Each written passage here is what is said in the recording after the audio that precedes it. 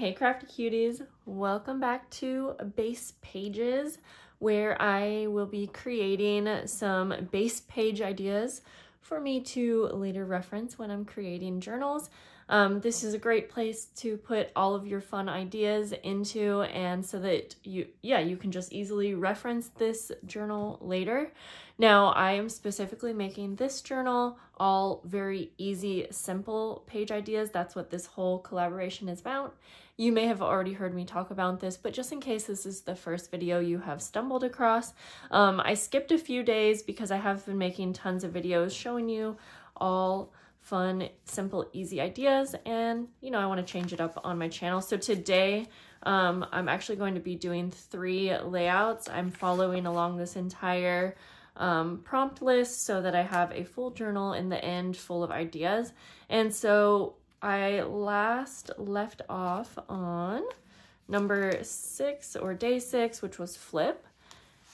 And so today is technically day 9.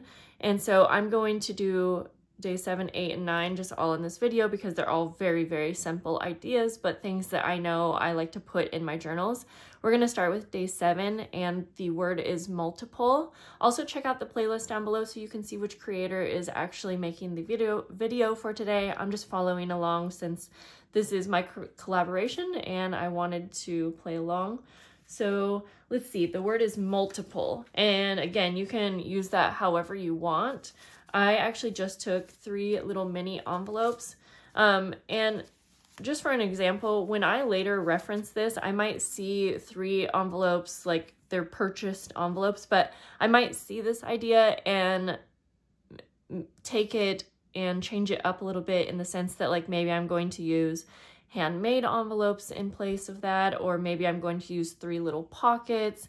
So I hope that makes sense. But yeah, I'm thinking of a way that I can maybe fit all 3 of these on the page. I might only do 2. I guess that's still multiple technically. No, I want 3. Okay, I'm just gonna start by gluing this down, and yeah, this is just such an easy, simple journal page, but it is something that I have used, and a lot of times what I will do is also decorate the little flaps to make it look really fun. I'm not going to do that in this video or in this journal because I just want the base idea. Okay, there's that one. And I don't know if you saw, I just glued on the 3 sides, so it's also like a little top pocket. And I think I'll do the same for this one. I'm just trying to fit all 3 on here. I think it looks kind of cool. I'm gonna do the same thing. Messily add glue to the 3 sides. And that should be good so that I can fit the last one. And then you can also open everything up and still access. Okay, and this one fits pretty good. I hope you guys are doing well. If you're following along with this series, let me know how you're liking it.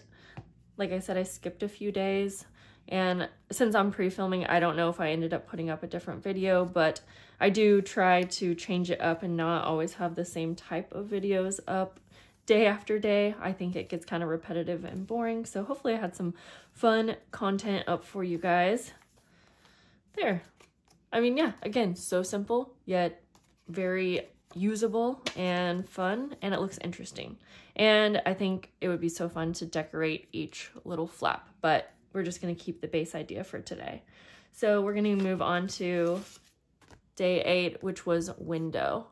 And again, I could think of a lot of fun, easy ways to create a page, but I have a scrapbook piece of paper. It's actually double-sided. That's just about the same size of my page. And I'm thinking that I want to have it flip. There's no rules in how you interpret these words, so even though the word is window, it doesn't matter if I end up creating a flip, a pocket, anything. Again, it's just all in how you interpret it. So for the window portion of this, you could obviously do like a rectangle window cutout, but I've done that so many times that I thought it would be more fun to do like a heart shape cutout. And I'm just gonna kind of, actually, I'm not even going to use a pencil. I'm gonna do If you guys have been following me for a while, I'm obsessed with doing like wonky shape hearts. And so I think that's what I'm going to do, is like a heart shape cut out, which is a window. I feel like anything that you can see through to the next page or area can be considered a window. So I'm just cutting out a heart. And I'm trying to make it kind of a weird shape on purpose, although that didn't even end up that weird anyways, but you get the point. I'll save this for later. I am thinking it would be fun to add some vellum paper. And I happen to have a pack right here. I get this on Amazon. Ooh, I actually have another idea. If I folded this in half, actually, or maybe not in half, but to fit on the page, it could be a little side pocket where you can actually put something in.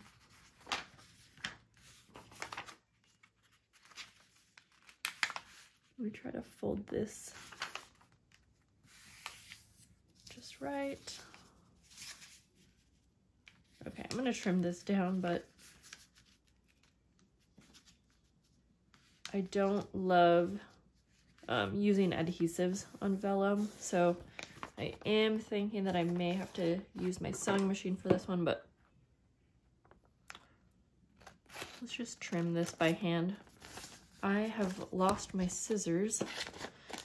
They're here somewhere. My area is a mess. I've been on a filming spree for the last like couple days, and so everything is out, but it's easier that way. Yeah, you know what? I am just gonna grab my trimmer. We're gonna trim the rest of that. Just trying to get this straight. Well, I didn't cut that side straight, so that wasn't gonna work. This should be okay.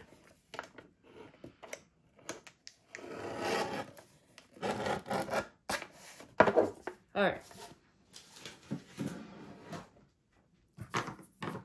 Then we'll come back to our heart. Yeah, I like this idea because I didn't think about having this be a little pocket. Yeah, so I'm gonna take this to the sewing machine and just sew off camera so I don't have to move you guys around, and sew around like that. And I'm just gonna flip around right here and you'll hear it, but you won't see it. Let's line everything up.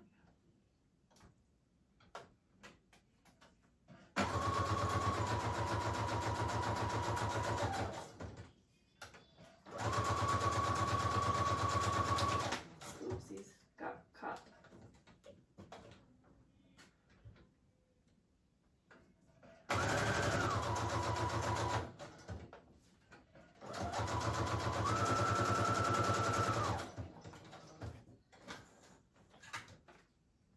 All right, we'll call that all right. It's not perfect, but so I just sewed around the 3 edges. As you can see, I accidentally got caught right here, so it's not perfect, but that's okay. And then you can easily pop something in there. Let's see here. For example, like a little postcard. Let's see what that looks like. And of course, the shape, the heart shape, will make it so that you might want to decide what you put in here a little more, but that's, you kind of get the point. I think that's pretty cute. And you also don't have to use that as a pocket. You could also have the window opening to the background, since I did make this a flap. And I'm going to go ahead and just glue this down. Yeah, because you could have just glued this entire thing down and then just had a side access pocket, but kind of like the idea of having a few options. So we'll just press down for a minute and let that go like that. There. Once it all dries, I think you get the point. So yeah, there we go, window. That's a fun take on a window, I think. Okay, let's go over here now. And we are going to be jumping over to day 9, tuck. And I actually have an idea. However, I'm wanting to do something that goes up and over the page, and I can't really do that here. Actually, I can go up and under. Okay, we're gonna start with just a book page, and I'll tell you the measurements here. It's about 6 inches by 11 inches, and I'm gonna start by folding over a little piece of it. In fact, I may end up using like some ink, but for now, let's just glue the top and the bottom down. Actually, I'm just gonna open that up.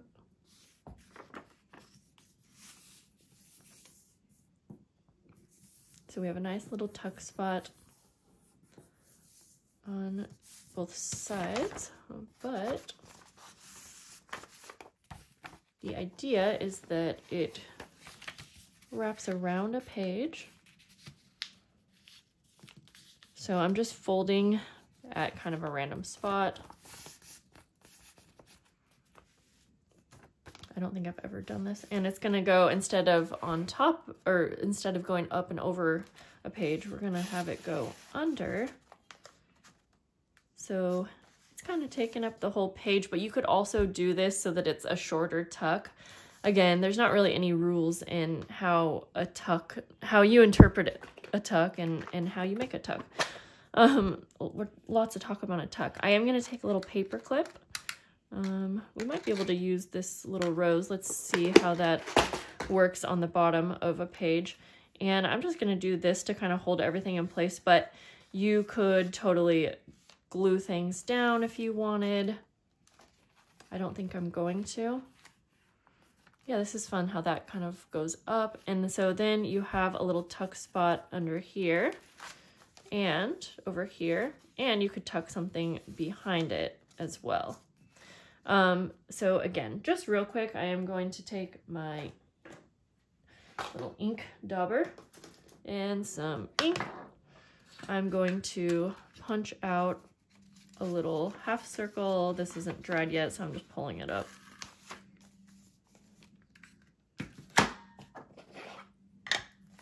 And this, if I were, again, making this, I'm doing this at a pretty odd angle here. If I were doing this in a journal that like I was making for someone, I would probably take this idea and decorate the little strip here. You could also do this entire idea with like wallpaper, something like that. But for today, I'm just gonna keep this as a base idea.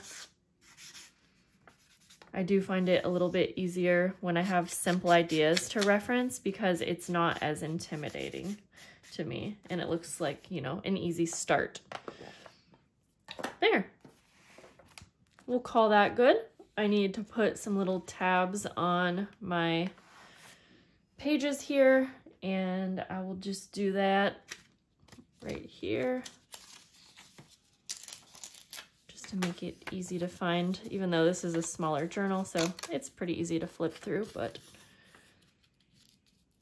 I'm just going to use one tab, I'm realizing, for